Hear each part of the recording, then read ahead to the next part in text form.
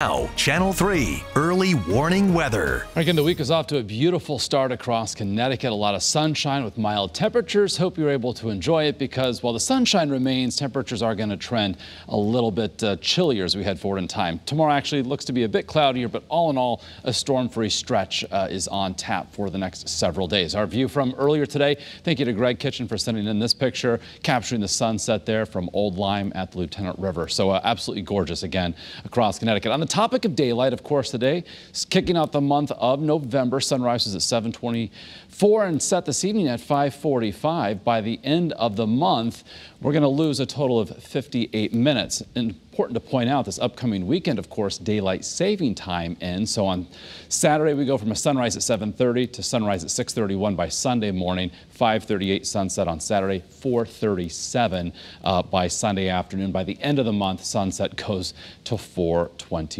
So again, we're going to see a good amount of sunshine over the next 5 to 7 days, and basically we'll be storm free. So some good news there. Temperatures across the state here in the 11 o'clock hour, working from the 40s into the 30s, down to 37 right now, Willimantic, close to 50 though in Bridgeport. So with a mainly clear sky now and a calm wind, temperatures are going in the downward direction, but we are expecting clouds to overspread the state as we head toward daybreak. So there's our view from Hartford.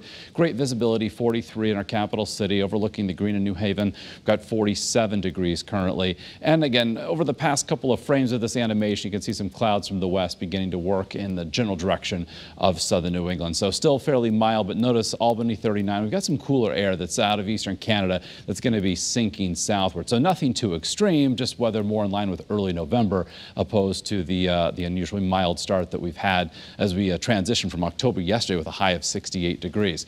So check a futurecast for our Tuesday morning through the afternoon.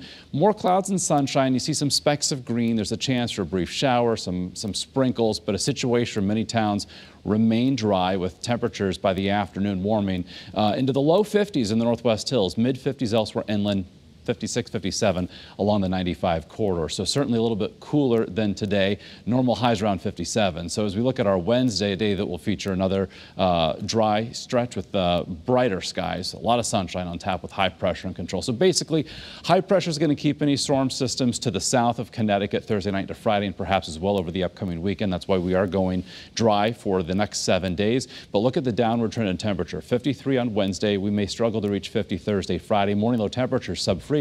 First time for the Hartford area to do so, to make it to 32 or lower since April 22nd, back on Earth Day. For the upcoming weekend, 55 on Saturday, 60 on Sunday, even milder by next week. And again, we gain that hour of sleep as we fall back with the end of daylight saving time on Saturday night. 56 Saturday afternoon for the shoreline, 62 Sunday afternoon. All right, you saw those lows right there. Pretty cold for sure, Mark. Thank you.